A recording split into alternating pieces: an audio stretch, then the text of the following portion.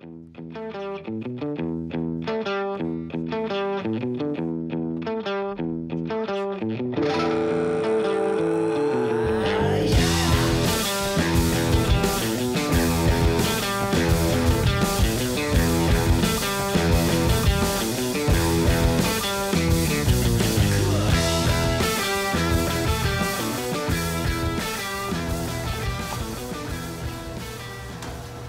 you missed a spot. Dude, come on now. How come you're not helping? Why am I the only one doing this? I'm observing. Oh, alright, that helps too. Supervising. I mean, really? That's not bad. You're doing really good though. I really like these rims, but holy crap. This is a lot to polish. Yeah, 3 days later, this is gonna look cool. Yeah. You know what's more important than polishing your wheels?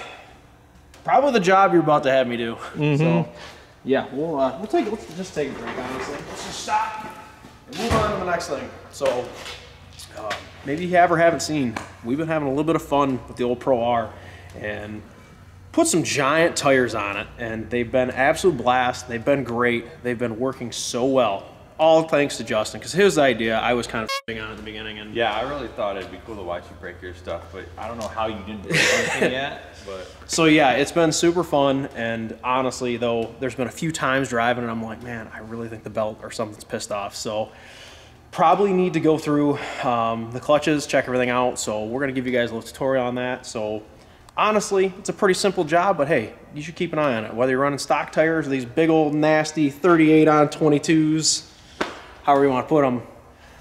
Yeah, we'll go through the belts and all that stuff. We'll kind of show you what's going on in there. We'll show you also while we're in there how you guys can change clutch weights. Obviously my car already has it, but hey, let's do it. So we got the seats taken out. Next step is to take the firewall out. You got 4 quick disconnect, like quarter turn things on the top piece. Then you got 4 on the bottom piece. 2 are hidden by that center console cover lid. So we'll just go ahead and undo those. Give me a hand with that, man. Oh yeah. Matthew, get. Alright, I think I got mine. You get. Oh, right. Let's see if. Should come in. There we go.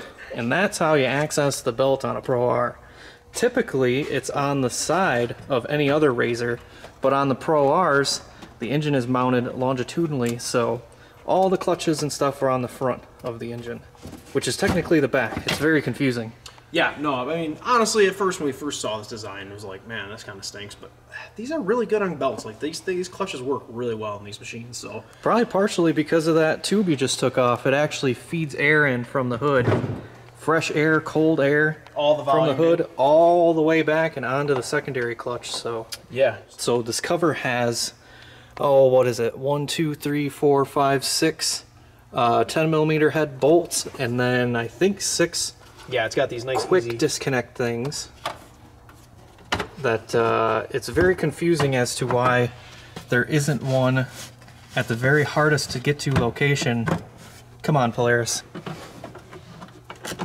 So Mike, how do you recommend getting this bolt out? Should they carry a ratcheting wrench with them, or?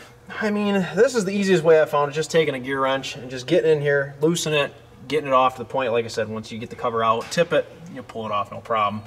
One thing to be careful though when you guys are taking these bolts off, on the back side there's actually a little relief where these little square nuts sit in there for the cover, and so the bolt can thread into them.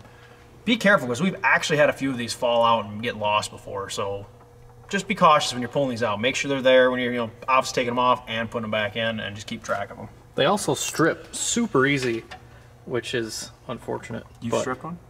I have. I've stripped. You didn't tell me that. Quite a few of them. You did not tell me this. Also, your secondary tool is right there, clipped in, nice and convenient. Okay. So like we were talking about, you just kind of can't. So as soon as you go like this, take this nice little, get that clip out of there so it doesn't get hung up. Just comes right out with her. Boom. Boom, got her. Comes right out. Yeah. And there are your clutches. The giant Pro R clutches. Yeah, these things are massive compared to the other ones, especially that secondary. That secondary is just a very large outer diameter. I mean, like, there's my hand for scale. And that's like, I have larger than average hands. You caught me off that one. I got nothing for that one. Oh, all right. I've switched sides now so that Mike can more easily work on this part. But yeah, you just thread your secondary tool in just like every other razor, and that opens it up and lets you get the belt out.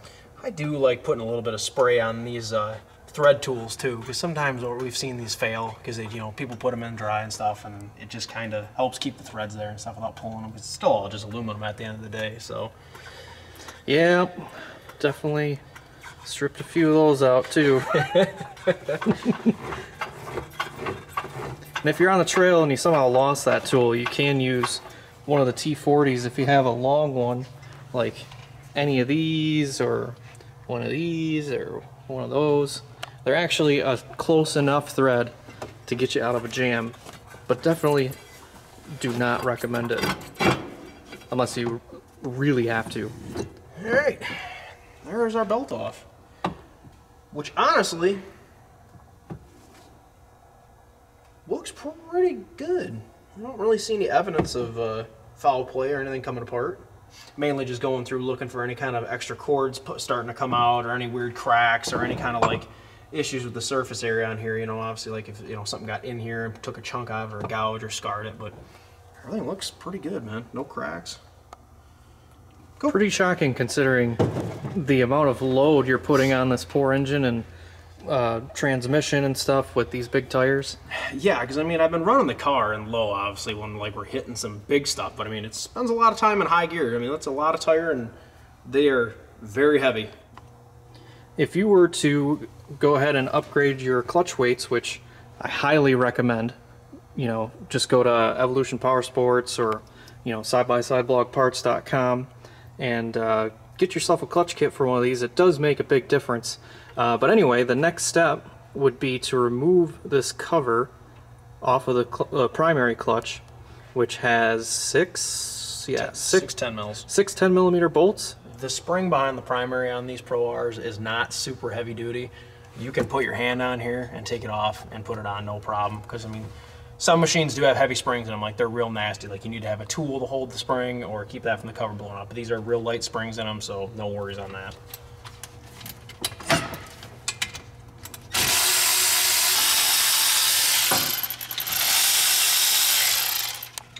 Yes, so you can see that Mike held it with his hands before taking the last two bolts all the way out, and he was able to just hold it with his thumb, which is pretty impressive. Yeah, they're not bad.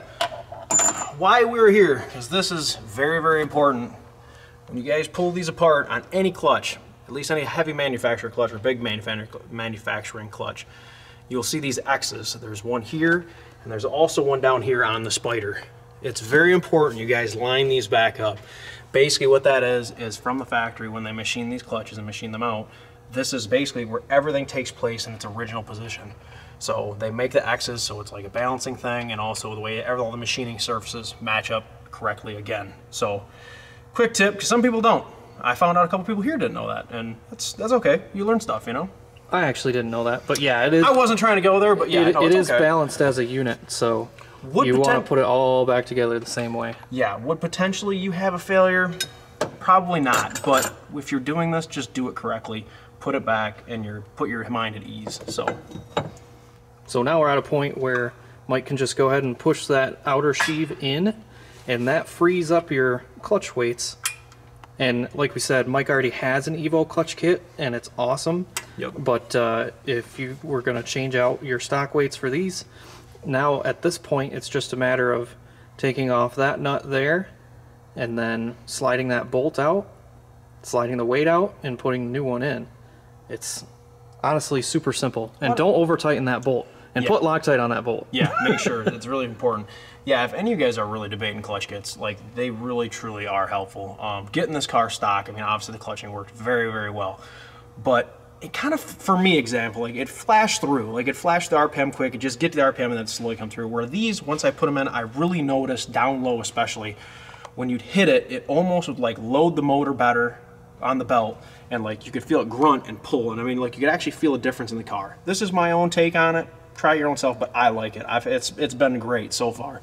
And So also we've had issues where Pro Rs like to idle a little bit higher on a cold engine, Yep. and then you can't shift them into gear. But these weights have a slightly higher engagement, ever so slight, so you don't really notice it, but it makes it a lot easier to shift through the gears when the engine's at idle. So at this point, once you have your weights on, you can just normally go ahead and put this cover back on. But if you want to, for whatever reason, pull your primary clutch all the way off, it's a little bit different from like a Pro XP or a Turbo S or whatever because of the clearance here. So this is the puller you need, and there's the part number if it'll focus.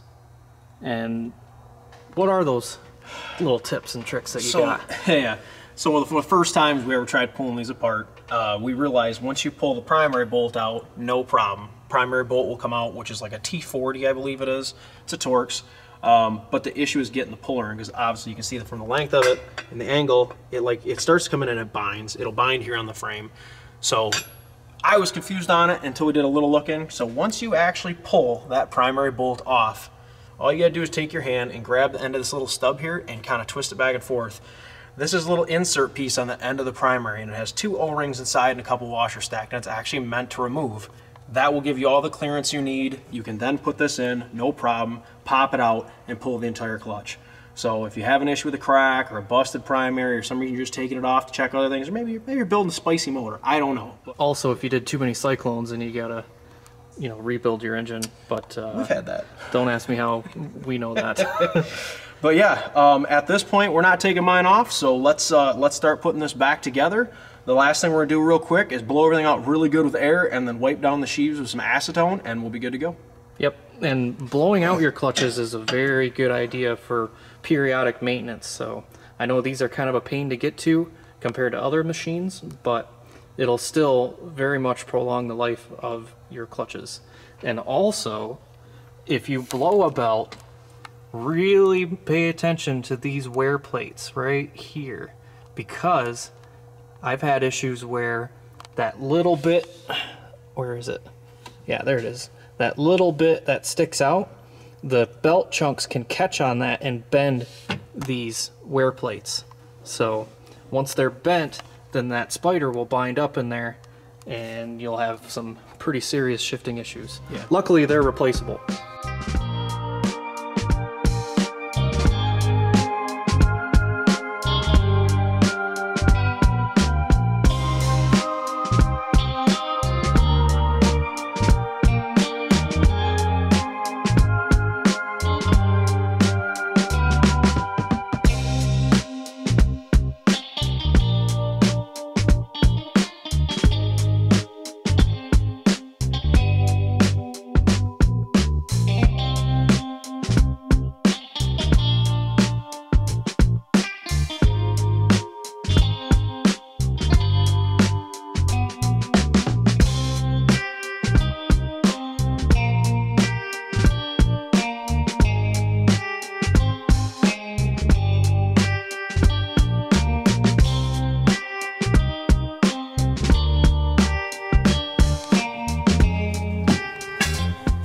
Yeah, we're putting the old belt on because this one looked so good, and honestly, these belts are expensive. Yeah, there's nothing on that shows me any reason to actually change it at all.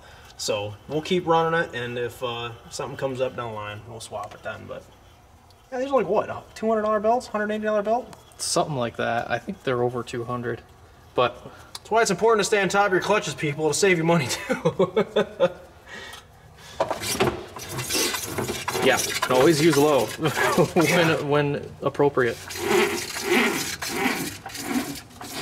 Yeah, make sure you, this process you're seeing right now too, what I'm doing, when you load the belts in, make sure you turn the secondary back up and load these belts up, because when you go to start it, it's basically going to be way down here. So I always like just bringing them back up in case somebody ever had their machine in gear or something that started it. Yeah, and when it's down in the secondary like that, it's basically like trying to start off in 5th gear. Yeah. Which is not good. You'll ruin your new belt. Yeah. Basically instantly. So yeah, put this little tool back. There it is. Hey, job well done. Yeah, that's it.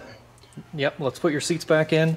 your firewall back in, and just go test her out. Let's get past the technical stuff. Let's go have some fun with this right now. Yeah, I want to see this thing rip on these tires again. And again. Yeah, I got an idea what we can do. And again. And again.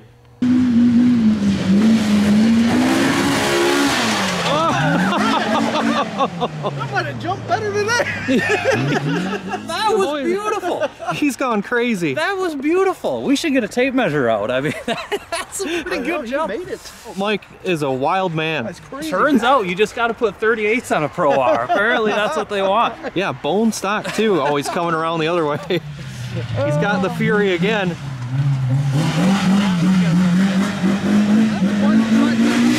Got that Dennis Anderson problem going. It's so weird seeing a car with that big of tires on it move that fast. Yeah, that worked out well. That jumped so good. Yeah, I know. Not what I thought was gonna happen. Holy crap. Oh, he's ripping. Is this the true tire size for a Pro R? Wow, could be.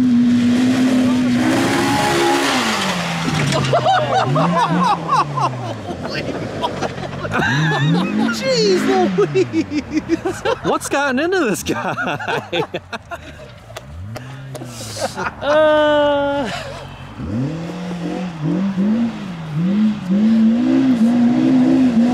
No! Calm down there, buddy.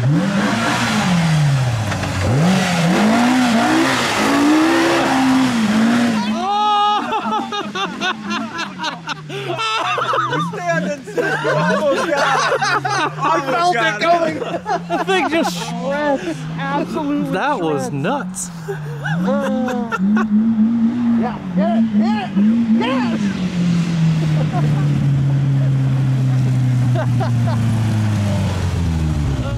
That was incredible. These things jump absolutely awesome. Those are excellent jumps. I have no idea how far out I was, but when I landed, I looked up, I'm like, man, I can see that stake really close to me already. It's time to turn. Good job, man.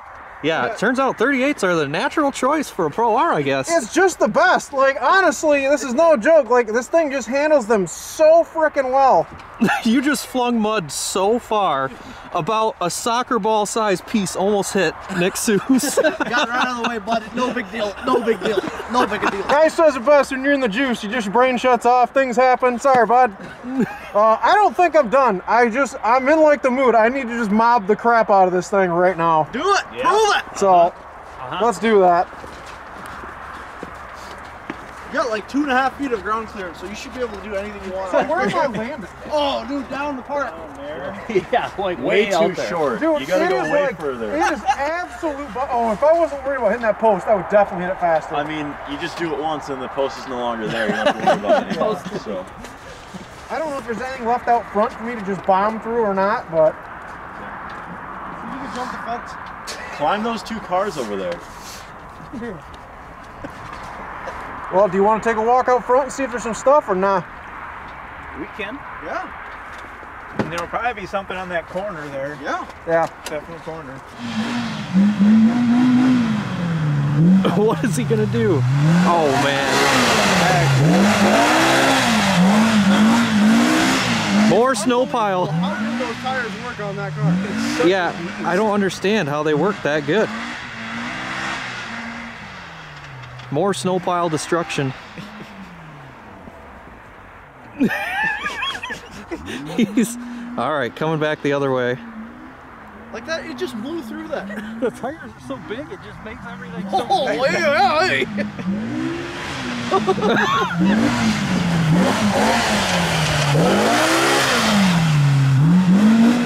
Wow, nice job.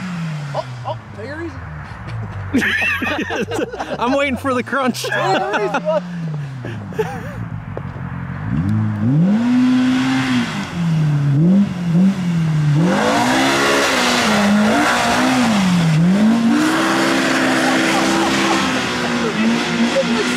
Like nobody's business. Can't believe how well it rips that big a Be tire. permanent tires out there. Yeah, he Looks natural. he drives it like a monster truck when it's got those tires on it. Going back for round two? No? Guys, get ready to move. Slightly nervous. Oh boy. All right. End the video. Thanks for watching, guys. Appreciate you. We gotta Mike.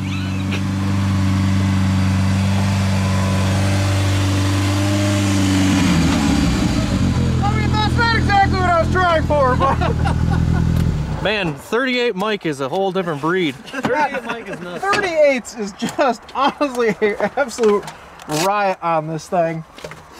Like, I've said it before, I love my Terra hooks, I love paddles, but these really are slowly becoming my favorite tire now. Like, these may just have to be on this all the time. Yeah, I think so. It seems like it's working for you. It just, everything it hits, everything's calmer. Everything, there's no feedback in the steering wheel, just these huge tires just eat everything. It's just so fun. This is not good, Mike. What do you mean? I'm just kidding. Anybody else want to drive it? Jeez, what am I supposed to do now? We're good. Listen, best part, nothing's going on with the belt. So far it seems happy. You know, me grinding the transmission, that's not anything to do with the belt, but That was not happy. that was not happy. So that was on me, but whew, what a fun little ride. Good job, boys. Yeah, I think she's good to go. Clean her up, get her set, and go from there, dude. Great way to test out that belt, bud. That seriously was so Should much. probably take her back in. Like, now I just wish we had a much more slow to just make these like twice as tall. It just blows through everything. Yeah, sun's going down, you know. So yeah, that was cool. Appreciate it as always, you guys. Thanks for joining us, and we'll see you next time. Couldn't have said it better myself.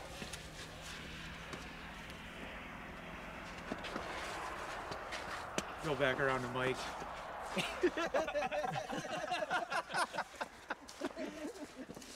I thought it was high.